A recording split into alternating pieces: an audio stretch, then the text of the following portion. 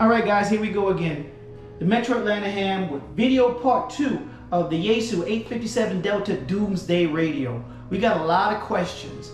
We got a lot of people that wanted to know the internal workings of this radio, the equipment that we're using, the antennas that we're using, and how the setup is all done.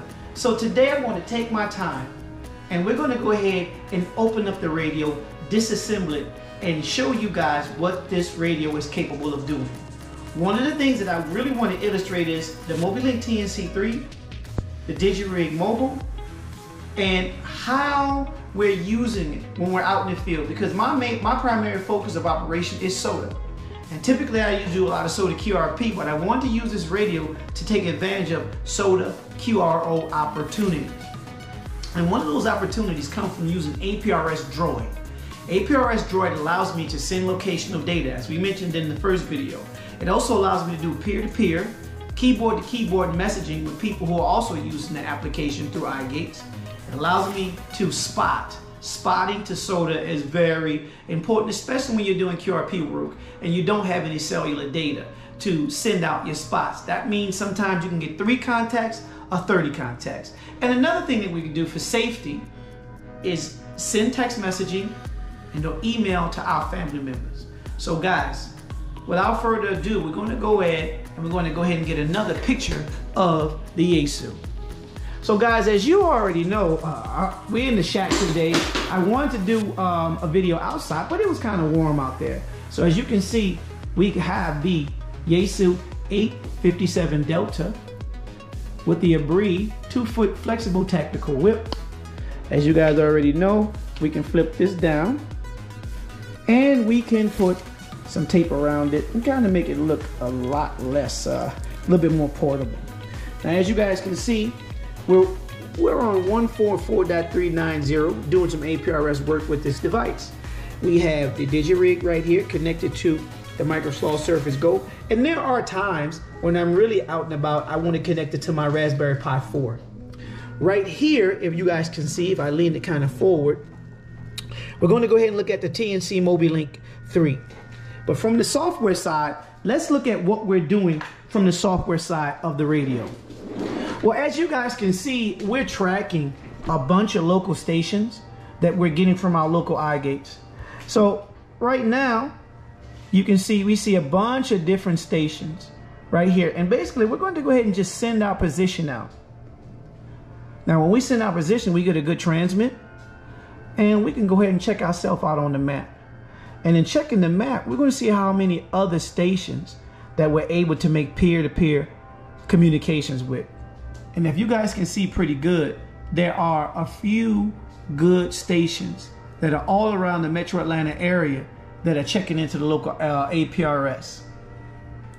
So how do you send text messages? How do you spot to SOTA? So one of the first things we do, I like to go into the messaging right here. And if you guys can see APRS to SOTA, this is one way that I get all of my data out to the service. So right now I have I have just a generic association with a frequency, with a band, with my test. I'm just basically testing APRS to SOTA.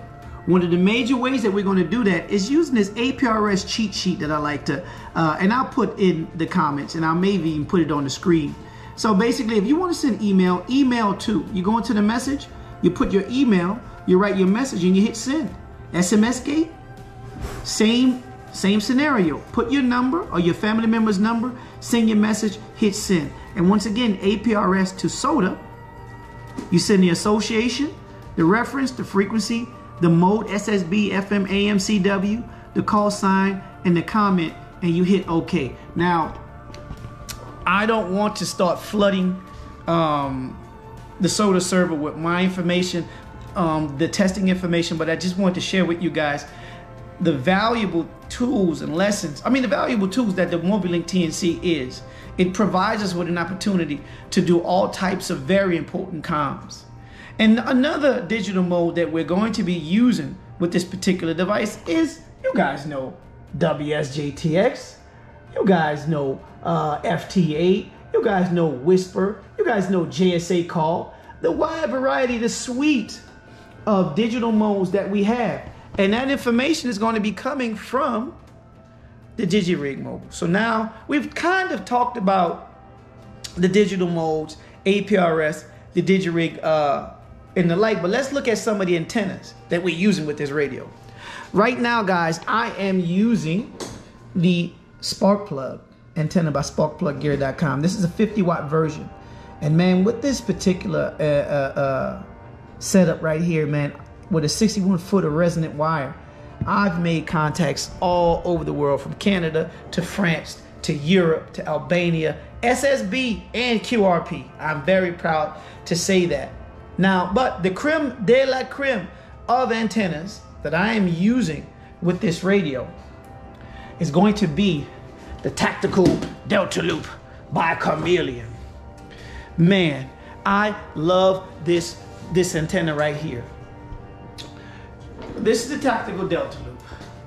Two 17-foot telescoping whips with the ground spike, and it has a 25-foot piece across. I love this antenna, and I also love this antenna for the fact that when I'm on a summit, I don't have a lot of real estate and I want to do some DX, I can take this invis setup and I can take it and I can go vertical. So now I have a 17-foot vertical whip with about a 31-foot counterpoise for resonance, because I don't bring tuners when I'm out doing soda, personally, guys. So the Chameleon Tactical Delta Loop and vertical is one of my go-to antennas. As a matter of fact, it's my primary antenna when I'm operating with the Doomsday radio for HF, for everything, SSB, digital, whatever it may be. All right, guys, so now let's go ahead and strip this radio naked. We're going to bring the radio over to the workbench in 1 second. So let me go ahead and drop this antenna. I'm going to go ahead and drop this antenna and bring the radio over to the workbench. All right, guys, so we're going to be disconnecting this. So here we go. So now, as you know, the Doomsday radio is self-contained.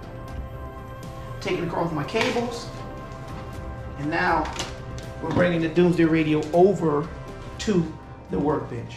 All right, guys, here is the exciting part. We're going to go ahead and take it out of the Prick 117 bag, and in doing so, I have this battery inside the Molly kit here that's kind of running on the inside. So here's the deal, guys. This is what I love about this bag. We can unzip it from the bottom. Come in closer. We can unzip it. And now here are where all of my connections are. I'm going to go ahead and disconnect the battery because we're not using that anymore. All right. So once I disconnect that, guys, I'm going to pull the radio out of the bag. And here is what we have. Once again, the Armorlock TPA case. And this is how I am running everything, guys. As you can see, the MobileLink TNC is just basically blinking away. I am also running a 6 amp hour battery. Running a 6 amp hour battery right here. And with the 6 amp hour battery, this is pretty much, I can get a lot of work done with the 857. Here we go. We're running a Digi Rig, and here I have the Digi Rig pretty much velcroed to the top frame. I also have the MobileLink TNC velcroed to the top. Now this device right here, it connects through Bluetooth to my phone, as you guys know. It's still connected through Bluetooth, but it isn't doing any PTT at the moment. MobileLink TNC. The TNC about the size of a matchbox. I love this thing. It's so functional. And you can also do WinLink with this device itself. From here, guys, as you can see, I have my cat cables. I have my audio cables that are 6-pin mini DIN, as we talked about. The DigiLink, this device right here, the TNC is connected here, and it also is connected. The cool thing about this radio, as many of you guys know, all of the ports that are associated with the outputs for the antennas, they come in here, they run up here, to these points right here. Now, I typically like to keep these 239 connectors here that are also BNC. So I can also take my larger antennas and connect. And I can also come off when I want to go BNC and connect my BNC connectors right there. All right, guys? So as we look, we can go ahead and take a look at what this is all about. That's the radio. That's my antennas. Here are the digital devices that we're running that make this radio super, ultra capable. And as you can see, the cabling has great potential. The cabling has great potential for being hidden. You know, this bag is pretty cool. The radio is pretty cool. And sometimes, like I say, we like to bring the Raspberry Pi 4 with the, I like to call it the candy bar keyboard. Or we'll bring in the Microsoft Surface Go. So,